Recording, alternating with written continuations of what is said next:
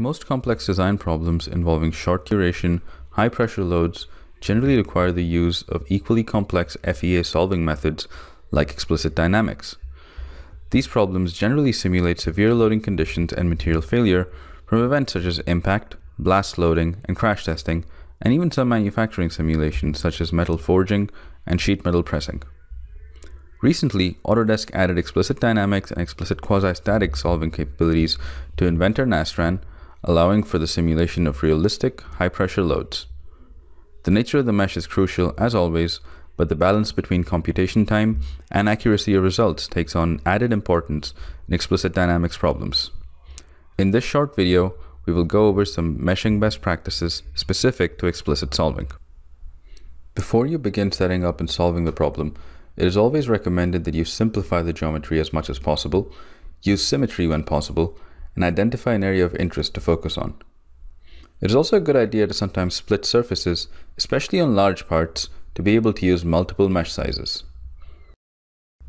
While defining the mesh for any nonlinear analysis, including explicit analyses, always use linear order elements for maximum accuracy and faster solving. Click the Settings button to control refinement ratios, element growth rate, and tolerances.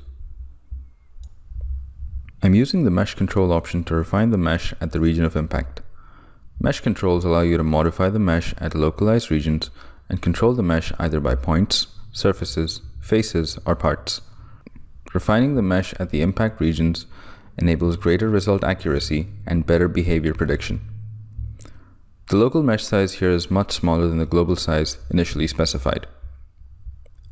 High-pressure, short-duration loading events typically lead to significant physical deformations in the body, even causing the body to fracture or break. To visualize this behavior, you can enable element deletion based on criteria like negative volume and principal strain, among others. When set up correctly, explicit analyses can be very rewarding, providing valuable insights into the behavior of the design and the material with accurate results and compelling visuals.